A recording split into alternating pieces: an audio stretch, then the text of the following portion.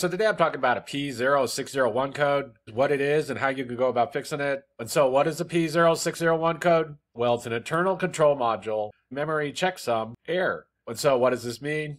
Well, basically, modern vehicles have computers that control everything, and the main computer inside the vehicle, which can have different names, it can be called the powertrain control module, the engine control module, the engine control unit, but whatever the manufacturer calls it, this computer is having a problem. It's having some kind of internal issue with the memory, and so it's sending out this P0601 code, and it's going to have to be troubleshooted to know why.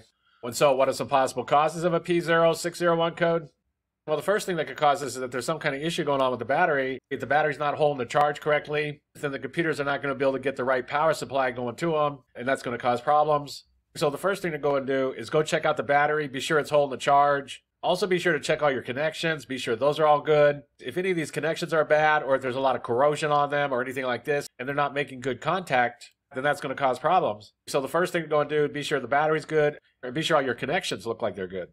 The next thing that could cause is that there's some kind of charging system problem. And this is mainly going to have to do with the alternator. The alternator is what keeps the battery charged. And if it's not putting out the right voltage, if it's too low or if it's too high, then that's going to cause problems. Some newer vehicles also have a battery sensor that'll be located up around the battery somewhere, usually on the terminal or something like that. And if that sensor goes bad, that can also affect the charging system. But most vehicles don't have that battery sensor. If yours does, keep in mind that can cause problems if it goes bad.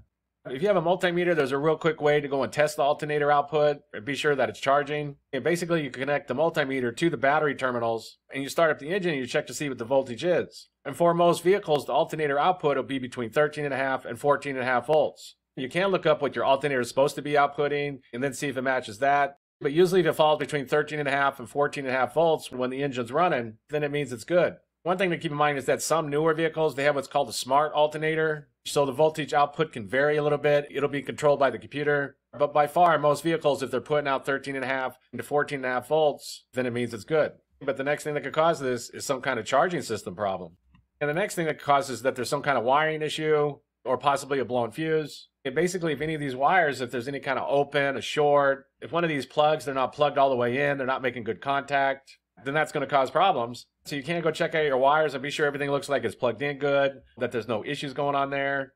You can even get wiring schematics for your particular vehicle and go through and check all the wiring and be sure that it's good.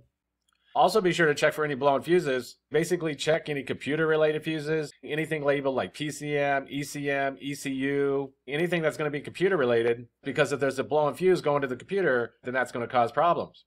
And the next thing on the list is going to be that there's a bad computer, and this is going to be like a bad powertrain control module, or an engine control module, or an engine control unit, something along those lines. But basically, it's possible that there's some kind of issue going on with the computer itself. It just failed, it just needs to be replaced. One thing to mention is that if you do think you have a bad computer, is if you go up around it and check to see if you smell a burnt smell. Because sometimes when these computers go bad, they get burnt components on the board, and there'll be like a burnt smell around them. This doesn't happen every time. These computers can fail and you don't smell no burnt smell. There won't be no burnt components on the board. But if you can't smell a burnt smell around it, then there might be some kind of issue going on with that computer. A lot of people, if they do smell a burnt smell, they'll open them up and they'll examine the components on the board and check to see if they see any burnt spots on it. Because if there is a burnt spot on it, then you know that computer's bad and you know it needs to be replaced. But the last thing on the list is going to be a bad computer. And so that's basically it. I just wanted to give a basic overview of how you go about fixing a vehicle with the P0601 code. If you have anything to add, please comment down below. If you have any questions, ask me and I'll try to answer them. If this video helps you, please click like, please click subscribe, and have a good day.